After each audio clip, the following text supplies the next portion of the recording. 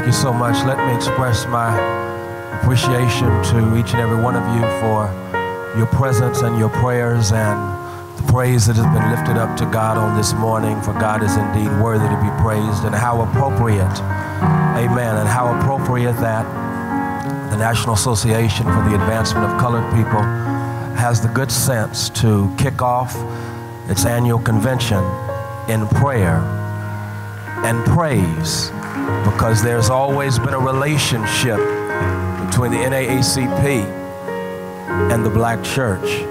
And so I want to salute, and how appropriate that I salute at this time the chairman of the board of the NAACP, the incomparable and ravishing leader who has blessed us not only with her brilliance and boldness, but also with her spiritual sagacity. And so I want to salute our board chair, the Reverend Dr. Rosalind Brock. God bless you. And we look forward to what God will say through you tonight.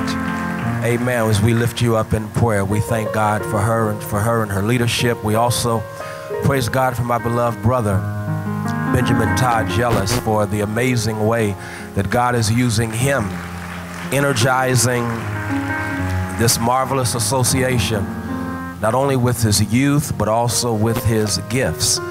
He is a blessing to our time, and I thank God for the privilege of knowing him as a brother and as a friend. And so I salute our president and CEO.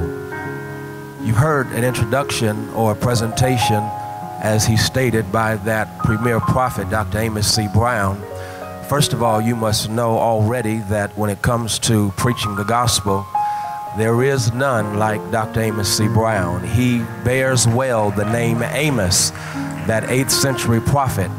And I thank God for him because of the fact that he has shown me, as my spiritual father, what it means to have two eyes. He has shown me what it means to unite the spiritual and the social. And of course, his leadership at Third Baptist Church in San Francisco, his leadership around this world is legendary, and our world is a better place because of this protege of the late Reverend Dr. Martin Luther King Jr. He and Julian Bond can actually say they sat at the feet at Morehouse College of the drum major for Justice Martin Luther King Jr. And so I thank God for him. The only issue I have with my spiritual father right now is it's really jacked up when you hear an introduction and the introducer is much better than the one who's been introduced.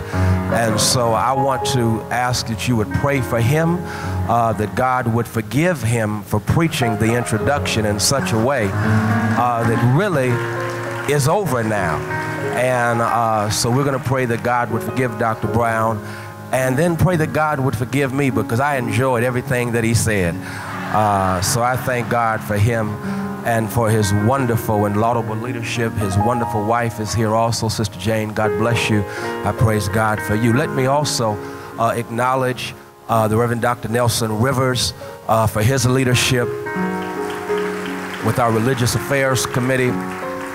Under his leadership, we're doing such amazing things. As a matter of fact, today, all across this land, there is a day of unity as the black church is taking its head out of the sand as it relates to HIV and AIDS. And so I want to salute the Reverend Dr. Nelson Rivers for leading us to take our heads out of the sand with this most crucial issue.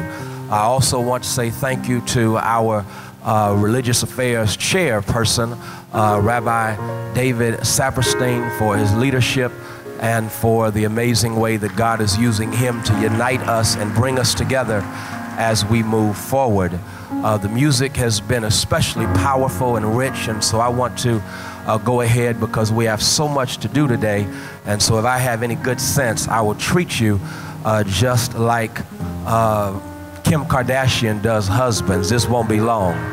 So let me share with you as briefly as possible.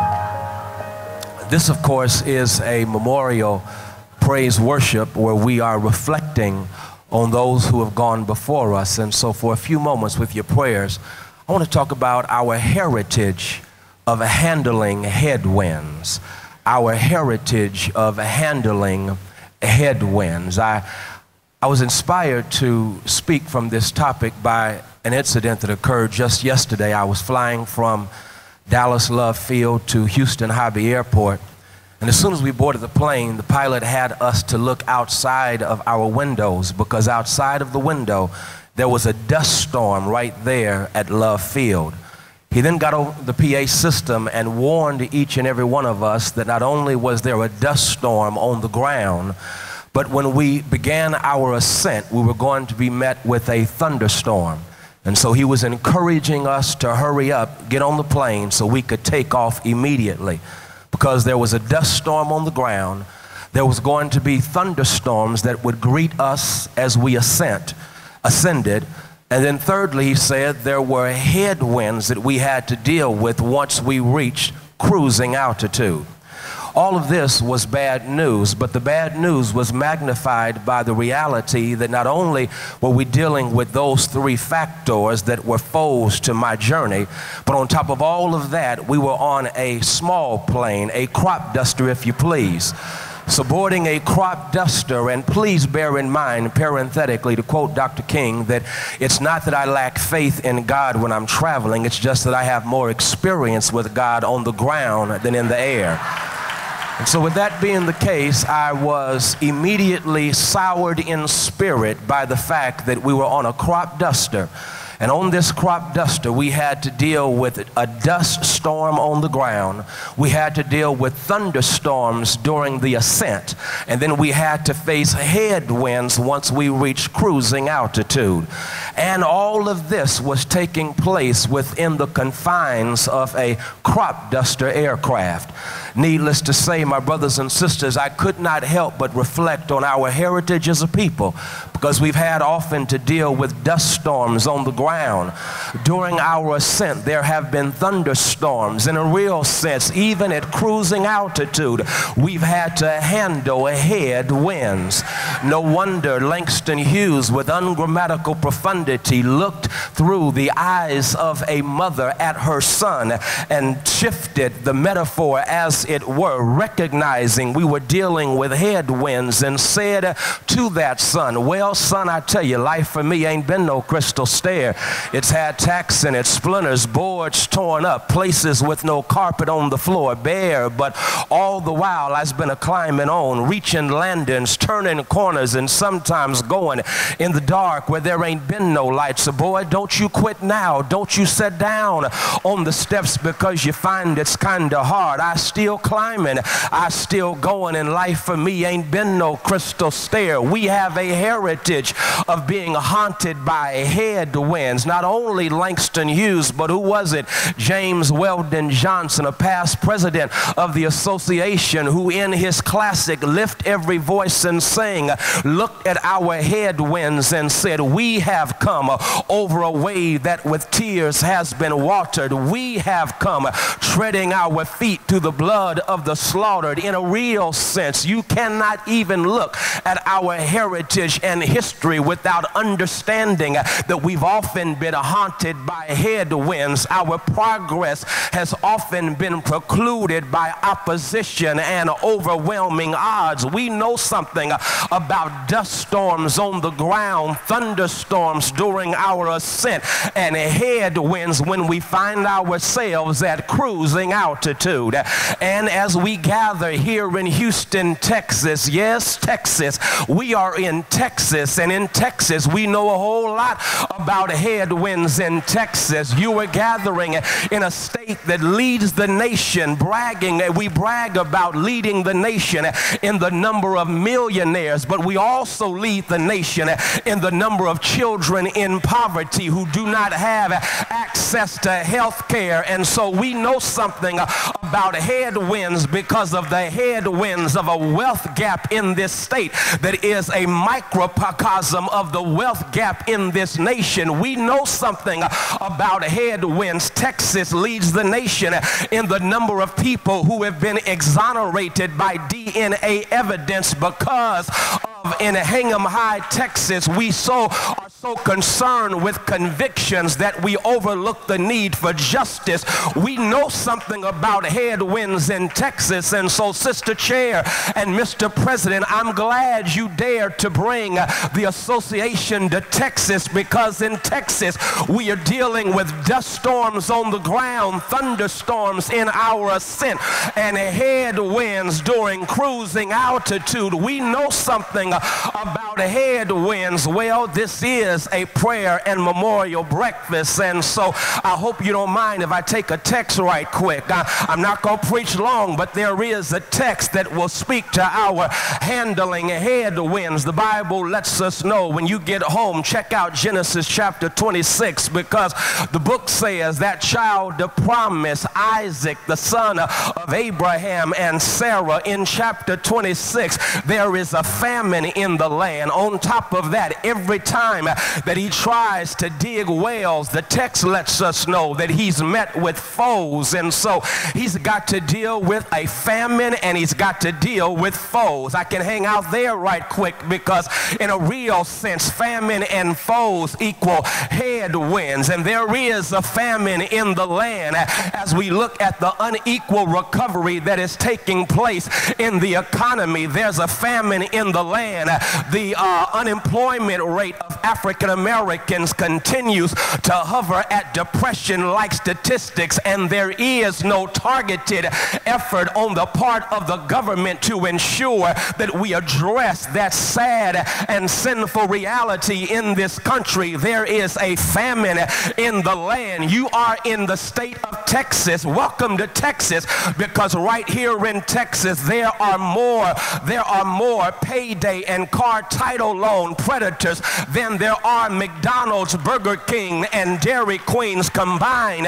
That's right here in Texas. There is a famine in the land, and the Bible lets us know that Isaac had to deal with the famine, but on top of that, every time he tried to redig old wells and get fresh water, he met up with foes. And so there is a famine, but we've also got to deal with foes. You recognize there are foes, because whenever you have an obstructionist Congress that is determined to do only one thing, was it not sinful when one of the leaders of Congress said his number one priority is to ensure that President Obama is a one-term president? I mean, really, there's a famine in the land, and your number one priority is not to deal with the famine, but to get rid of the job, to remove from one job the President of the United States instead of creating more jobs for all of our people. You mean to tell me that is your number one priority? We've got to deal with foes,